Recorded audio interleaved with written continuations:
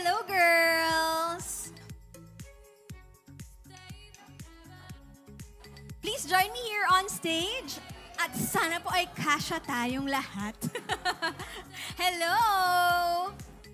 Hi! Grabe naman! Hindi ko kinakaya ang kanilang red carpet outfits. Hello po. Hi, Shecky! Bati ka muna sa lahat ng Loves. Okay. Hello, Loves! And of course, sa lahat po na nandito tonight for our red carpet, thank you so much for inviting us here. So, yeah. And of course, BJI, hello po. Hindi na tayo magkakakulay. Oh, no! Last year, magkakakulay tayo. Feeling ko MNL ako last year. Pero BJI, naka-blue ka pa din. Ayun nga, diba? Hindi na nagbago. Opo. Mamaya abangan nyo. Ah! Yes. Pero, okay, Shecky, tell us about your lineup ngayon. So, ano ba yung difference sa last year? Okay, so last year po, we had our Senbatsu. That's rank 1 to 16 girls of our seventh single No Way Man. Pero this time po, na-mix po siya. So half 1 to 16 and half 17 to 24, 22 like that. So it's a half po of Senbatsu and under girls. So yeah, para ma-complete yung 16. And we have also new faces here, which is our new generations po. So say hi. Hi! Yay! Yan po. Yun na nga, exactly. Kasi nung rehearsals nga, I was talking to, I think one of your team members. Sabi ko, parang hindi sila yung last year. So ang galing na still, Mnl48, second time to perform, pero may mga bago pa rin. May fresh pa rin That's kayong right. i-offer para sa Ppopcon this year. And without spoiling anything, can you tell us a little bit about your performance later? Kasi, di ba, may mga bago kayong, parang may first time kayong gagawin? Yeah. Tama Opo, opo. ba? Oo. Oh, yeah. It's actually special kasi exclusive nyo lang po siya makikita sa Ppopcon. Wow! So yeah, please stay tuned, Loves, and of course, lahat po ng mga audience. Sana po abangan nyo. Thank you.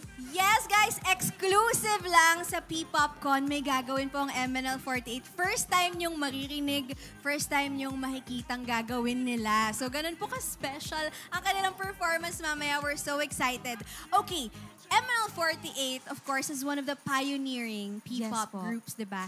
Sa tingin nyo, I think kayo talaga yung makakasagot eh.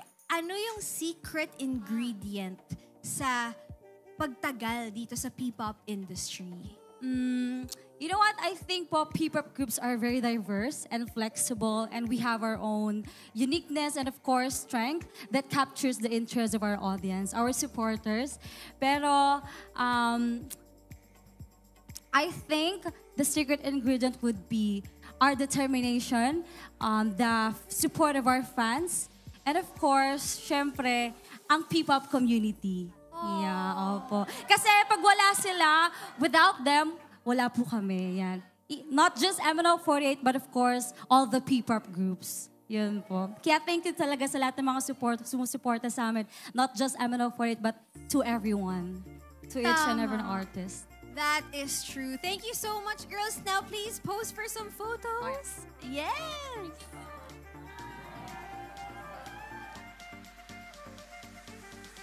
Guys, I'm telling you, abangan nyo talaga yung performance ng Mnl48 mamaya. Lalo na sa mga MN Loves na syempre, di ba, ang dami nyo nang napanood na shows ng Mnl48. Pero this Ppopcon performance will be different.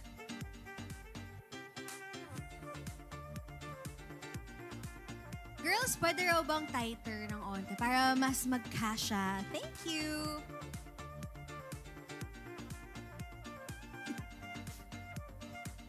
Alright, smile!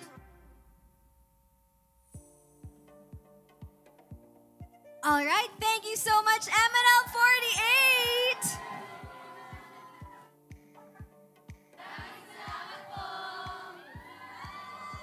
Maraming salamat din, Mnl48!